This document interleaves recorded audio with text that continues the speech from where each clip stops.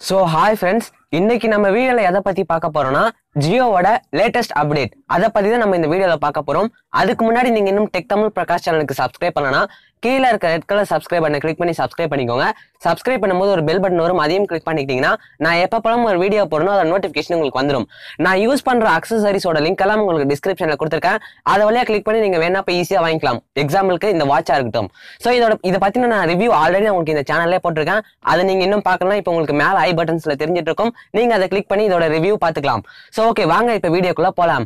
இப்ப ஜியோ வந்து உங்களுக்கு புதுசா என்ன ஒரு அப்டேட் கொடுக்க போறாங்கன்னு பாத்தீங்கன்னா வந்து உங்களுக்கு நீங்க already Jio TV, Jio music, Jio cinemas, அதாவது ஜியோ சம்பந்தப்பட்ட ஆப்ஸ் எல்லாம் நீங்க யூஸ் பண்ணிட்டு இருப்பீங்க.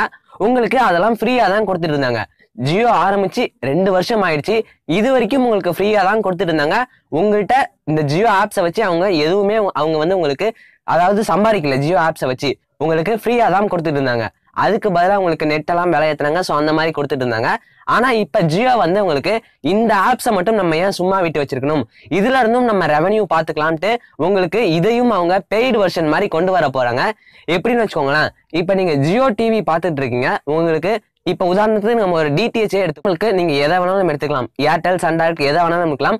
இப்ப நீங்க மேக்சிமம் ஒரு மினிமமா நீங்க ஒரு அமௌண்ட் அவங்களுக்கு பே பண்ணுவீங்க. அவங்க உங்களுக்கு சில சேனல்ஸ் எல்லாம் விடுவாங்க. உங்களுக்கு அதை தவிர்த்து வேற ஏதாவது சேனல் வேணா நீங்க அவங்களுக்கு எக்ஸ்ட்ரா பே பண்ணணும்.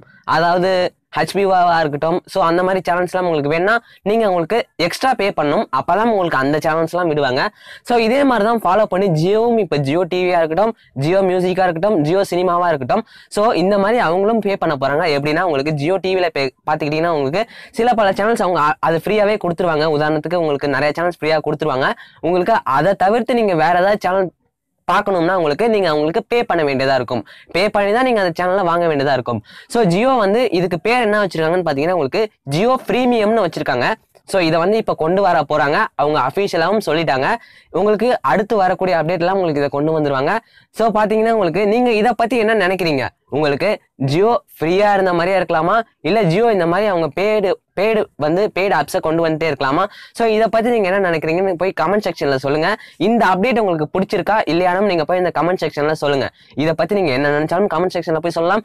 ஸோ இந்த வீடியோ பிடிச்சிருந்தா இந்த வீடியோக்கு ஒரு லைக் கொடுங்க. மறந்துடாம இந்த வீடியோ உங்க ஃப்ரெண்ட்ஸோட ஷேர் பண்ணுங்க.